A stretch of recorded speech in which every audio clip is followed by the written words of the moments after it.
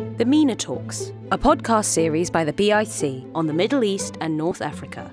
Once a month, our hosts, along with special guests, will explore underlying historical, economic, social and political drivers behind today's systemic issues in the MENA region. The BIC is present on Facebook, YouTube and Twitter. Follow us and subscribe to receive our latest news and publications.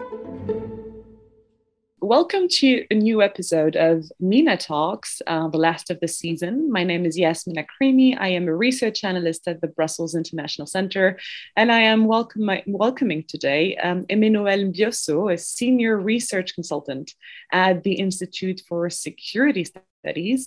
Aimée is a migration expert whose research covers a broad range of intersecting issues, including climate change, gender, refugee rights, violent extremism, and citizenship in high-flow regions such as Africa, the Middle East, and Asia.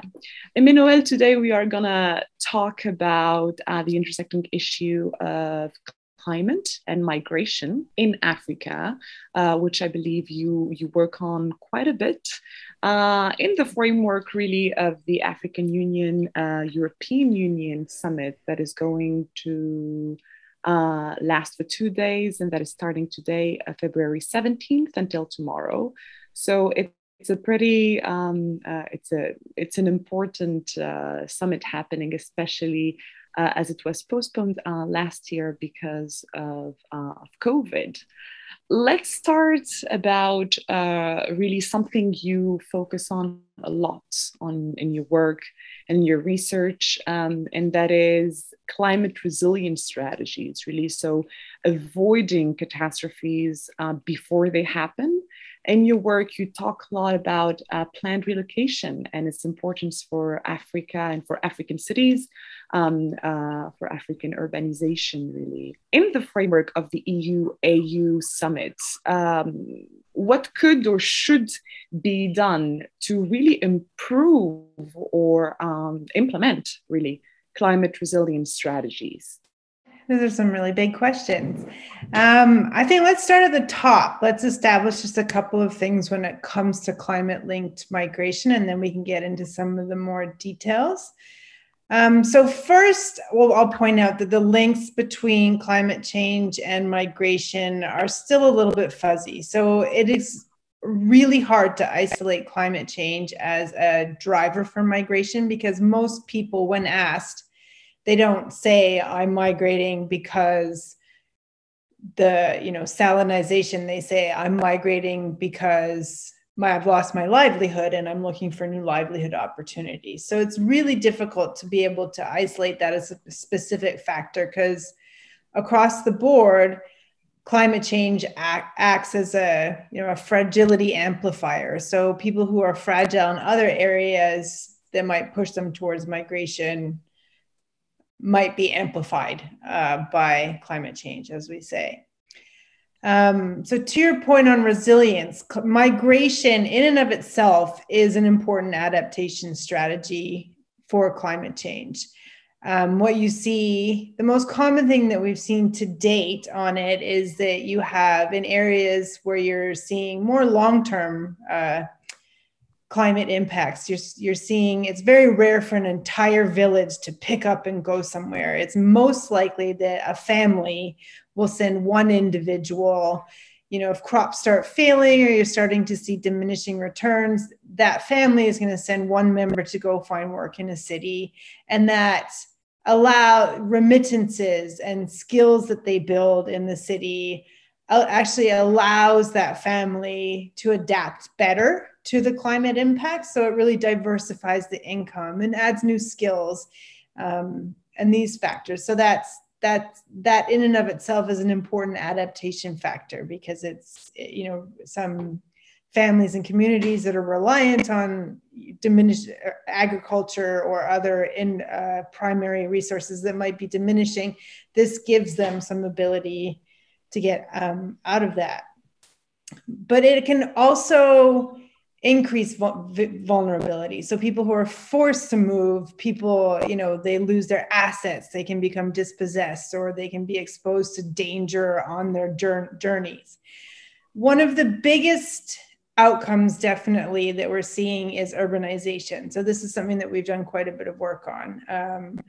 Urbanization, the numbers are projected to be really high in an already rapidly urbanizing continent. So a lot of people are pushing into cities, and this can lead to, we're already dealing with 70% of people who are in cities are living in slums. So if you have sort of uncontrolled movement of people who are going to be pushed by climate factors into cities without the cities being able to adapt in advance, you're going to end up with some pretty dire situations. So in these contexts, we start to look at planned relocation as something that we've talked about. And this is a possible option to sort of uncontrolled urbanization or forced movement, or immobility is something that we don't talk enough about. So those are people who are unable to move because they've become so poor, they're in what we call the poverty trap. So in these communities where you're dealing with irreversible climate impacts, so some communities are really impacted by sea level rise or salinization or acidification or desertification, and there's no possibility to go back. In some places, it is definitely well worth investing in adaptation plans like early warning systems or improved infrastructure or technologies to help defeat these things. But in some places, it is going to be irreversible and there's no way around it. And the investment on looking at planned relocation, so moving communities, does potentially give the opportunity for people to stay in community and to minimize some of those losses, and again to minimize people getting stuck into immobility. So that's something that we have looked at, but planned relocation is definitely messy for a couple of different reasons. So one is that it hasn't really been done, not in Africa, at least. So out of over 400 adaptation projects that we looked at, 0 have had to do with relocation. So as I said, we try to frame migration as an adaptation strategy, and 0 plans to date that have been publicly financed have actually looked at any sort of movement or movement planning.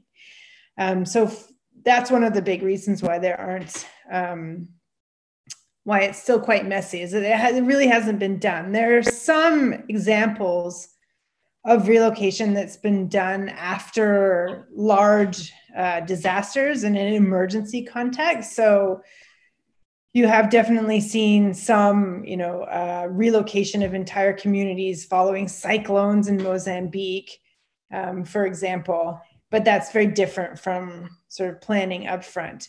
And a lot of those examples haven't gone that well. So in about 2008, there was some cyclones in Mozambique that involved, part of the disaster response involved relocating the entire communities up into to nearby highlands that were less prone to cyclones. They did invest some money and some resources into helping provide people with new livelihoods and places to live and try and keep them in community. And over time, they found that at least 30% of the people who were relocated ended up coming back. And there's a lot to learn from those situations about why they came back. But probably the biggest thing is that we often underestimate how much communities want to stay in place. So people do have strong place attachment, and this will range enormously. So some, transient communities that are sort of in urban slums, they might be quick to say yes and move to something where there is a livelihood opportunity. But some other communities have been there for generations and generations, and they don't want to leave. Sorry, yeah. I have a question really regarding that. Yeah. Are these communities in general involved in the decision making of just relocation in general? Well, they haven't been done. So as I said, they haven't really been done. They've only been done in the disaster context. So it's been brought up in some communities, it's been brought up as a possibility, and it, like I said, it ranges. But one of the key factors globally in communities where they have done it, one of the key factors from making it successful is whether or not they're involved. So it absolutely has to be voluntary, and they have to be involved in deciding where they go, how they're going to go, what it's going to look like. Otherwise, it's a waste of time. Absolutely. You know, again, in the framework of the summit, and I'm trying to link, you know, the fates of both continents, or at least detect intersecting interests, really. So Europe is moving toward a green transition, and I think you talked about that in your last article, in your latest article, in that green transition could negatively impact African countries who are exporting fossil fuel. And you talked in your article about the necessity for Europe and Africa to see the same shade of green. I like that expression. Is that on the agenda today? Is intersecting interest and really working together for a green transition, is that possible? And does that really work with African countries' interests in general? I know there's a difference, and I know like some of them import, some of them export, so that, you know, African countries cannot be generalized. But do you see that as a possibility to really work together on a green transition? I mean, it has to be possible. I think it's a necessity. And that's the bottom line. And I think what you see in the green transition parallels sort of what we see in adaptation. So I definitely work more and look more at adaptation. And one thing that I found while researching adaptation is only 3% of the projects that have been implemented to date are actually at a place where you can see if they're working. So I think because it's urgent, because climate action is so urgent, it's still quite new, actually. And so the rollout of projects and the synergizing of different strategies is actually, it's not there yet. So in my recent article where I spoke about the need to for Europe to consider Africa in its planning and for it to be a key component of the summit. And the AU indicated leading up to the summit that they weren't going to talk that much about the green transition. And that's because it wasn't clear to them yet how EU proposals were going to impact the continent as a whole. And as you said in your introduction, there's many different contexts to consider when it comes to energy. Some are energy exporters, some are energy importers, but are also ripe for investment in renewable energies. And as we say, they can leapfrog the dependence on fossil fuel. So it is definitely important to look at, the context specific. What the AU and African countries are calling for is just some clarity. So, as the EU winds down on carbon, what will it mean for African countries? And you can't expect to sort of, generate hydrogen in Namibia or wind in Namibia and expect that to replace oil imports from Mozambique, because they have nothing to do with each other. And Mozambique is not going to be able to sustain that loss. So, you have to, these are just the details. I think it's the detail level that we're just not quite at. And that's why I think they retreated from it, is we have the broad statements and we have the plans at a large level, but what does it actually look like as it's rolled out?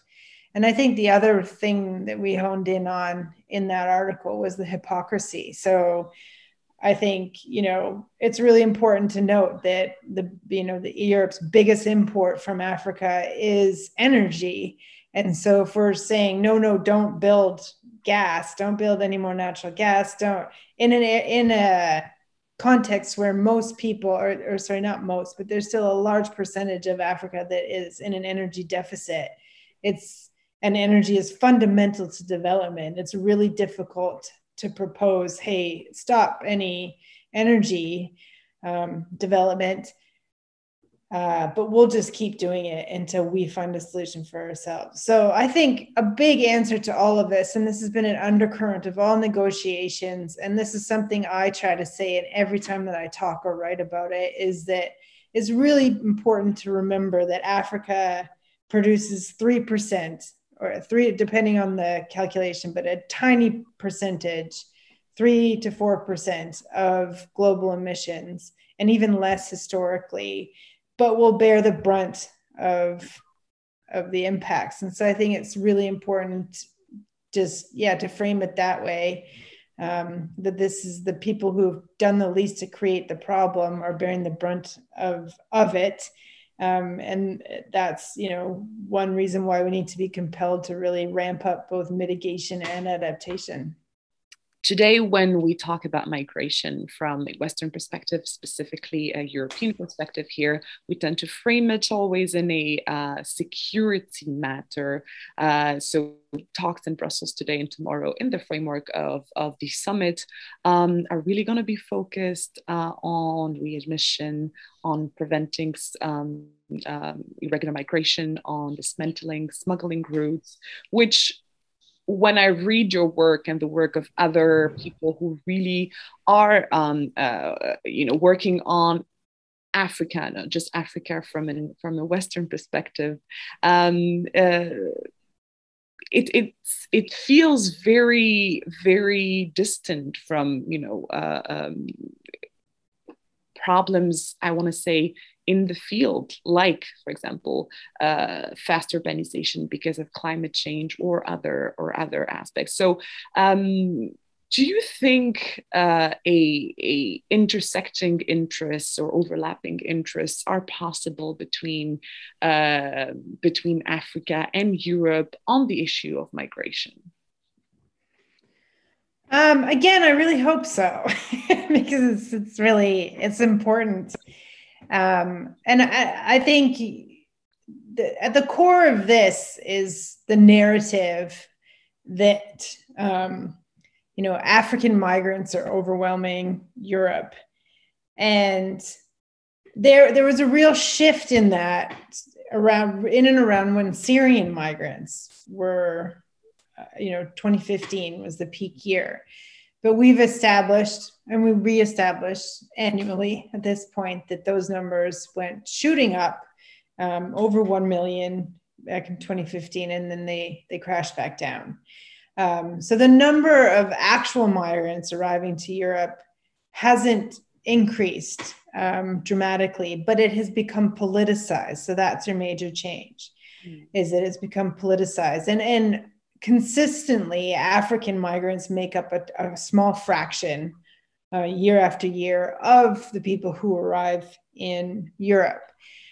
And it has become a hotly contested political issue within the EU. And that's why I think it stays as a topic. So it's obviously the external countries considered a major problem, because it's a very, when you see a boat full of people, it is a shocking image. When you see people drowning, when you see a boat, even if the number of people on that boat is half of what's on an airplane, it looks dramatic. And it's obviously, internally, the EU hasn't come up with any good, as I'll say it, they haven't come up with any good solutions to this issue. But that's an internal EU issue, as I see it. But a massive part of the solution, and I say solution with quotation marks, is to push border externalization into Africa. There's been millions and millions and millions of euros that have gone towards commissioning Libyan militia to turn boats around, to act as a coast guard, to reinforce borders in areas of the Sahel that were previously borderless. So they're deserts, just sand. And the impacts of that can't be underestimated. So you have freedom of movement in, the West African states, and you have Africa as a whole that's working towards freedom of movement, and the pushing of these securitized measures and the leveraging of sort of development funds for cooperation around securitizing borders and stemming migration.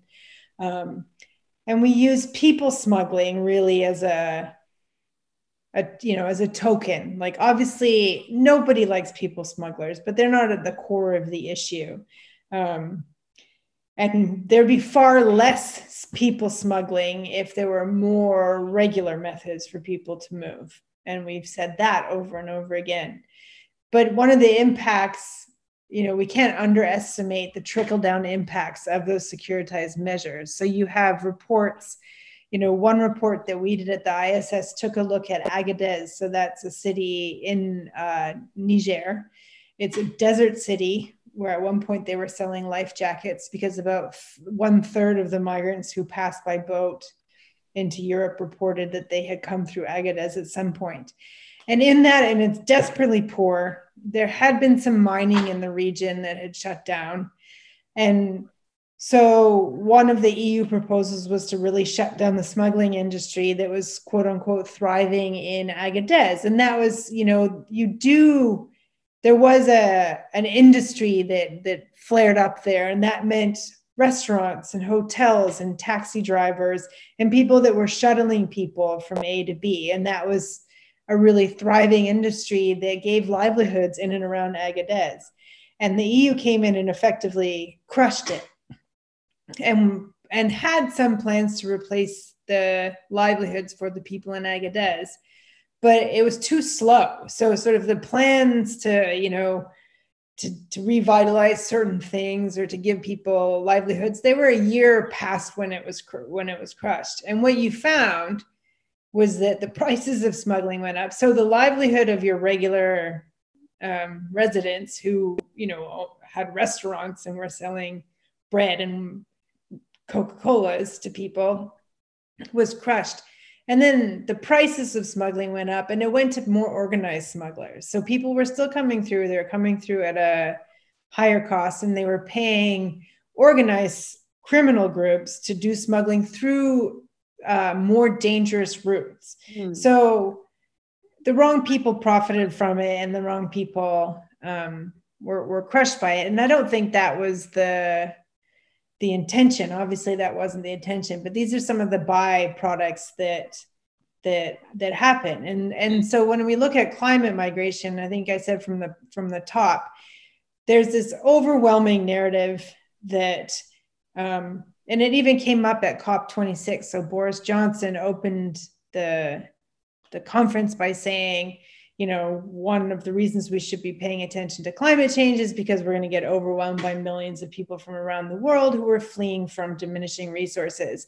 And he wrongly said that that's why Rome fell. So Rome fell because they were overwhelmed by external migrants, and it's going to happen again to us. No. And we hear that all the time, but we've established, and everyone's established over and over again, that climate migration is predominantly local. It takes a lot of money to get overseas, to cross continents. So what you're going to see is mostly internal migration. And if we are funding securitized borders, and if we're training people to reframe migration from something that we encourage to something that needs to be securitized, then that's going to have very real trickle-down impacts in many different ways. One of the things that I have written about is the impacts in Libya, where what we've seen is the EU funding and the returning of migrants before they reach external EU borders by boat has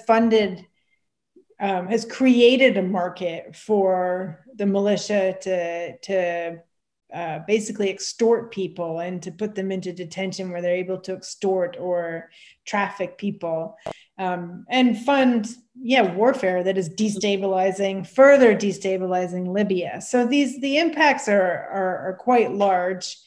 We could talk about how destabilized Libya factors into migration, but you can see that these aren't what's being considered at the table at the top, but these are some of the trickle-down effects. And as far as we're concerned, the means don't justify the ends. So the amount of money that's going in to prevent sort of tens of thousands of people from arriving at external European borders each year, which doesn't end up being that much, it doesn't add up, at least not from African perspective.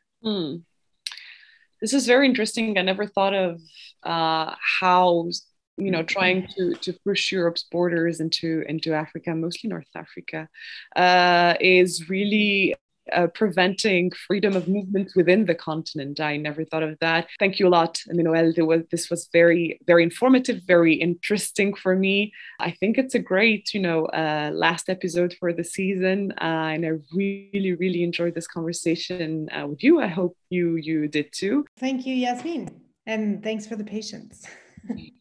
This is all for today, and we hope to see you in our next episode and our next season. Thank you for listening to another episode of the MENA Talks. Share your thoughts with us on social media with the hashtag MENA Talks, and follow us to receive our latest news and updates. The MENA Talks is a podcast series on the Middle East and North Africa, an initiative of the Brussels International Centre.